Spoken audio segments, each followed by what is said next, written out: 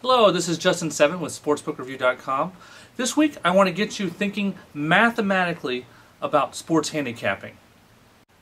Mathematicians have been making a fortune gambling for centuries. Recently, some mathematicians used this formula, the Black-Scholes model, to figure out the correct price when you're gambling in the stock market on put and call options. Now, it later turned out that this master formula they came up with had some problems in it, and it wasn't perfect. But people who used it early still made a lot of money.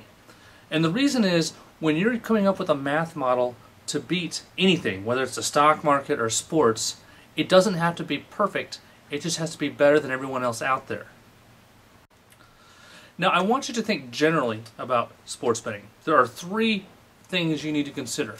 In any game, any major market, the three things you can bet on are the money line, that is who's going to win the game, the spread, that is what handicap makes the game a fair match between the two teams when you adjust the score by the spread, and the third thing is the total, or the total points scored in the game.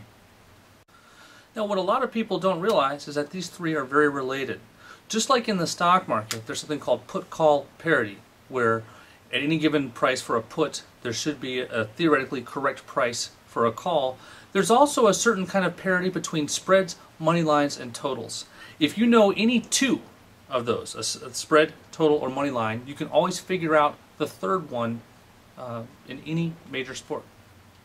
Now, here's a very important question. How often do you have to win your bets to expect to make money long term in this game? Some people brag about hitting 53, 55, 56, 60%, and most of the people who brag about high winning rates are full of it. But truth is, professionals can make a lot of money just hitting 52 or 53%. And to show you this, I'm going to do an example of a market that's currently up right now. Let's take a look at the house edge in the San Jose, Nevada game if we do a little bit of line shopping. From SBR lines, we can see that San Jose is a 9.5 point underdog, and at Pinnacle, you can lay 103. You can take Nevada at Matchbook at plus 102, although with a commission, that's the equivalent of plus 100.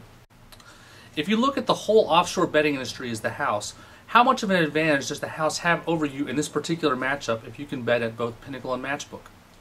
If you make both of these bets, you're going to lose $100 on your loser, and you'll either win $97 or $100 on your winner.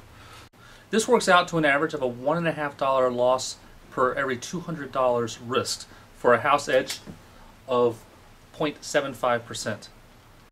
So in this particular matchup, if you could pick a winner even 51% of the time, you have the best of it.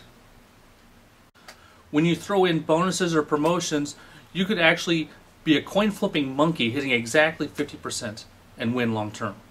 Now, I want you to start thinking of everything in terms of math.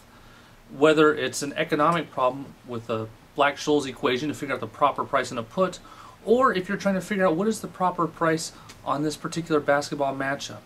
If you can set a line, in this case that is 1% better than the market's estimate, you're going to make money.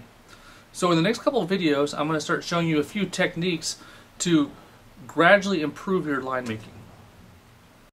That's all for now. The next video I'm going to look at is going to show you how to look at home field advantages across a wide variety of sports.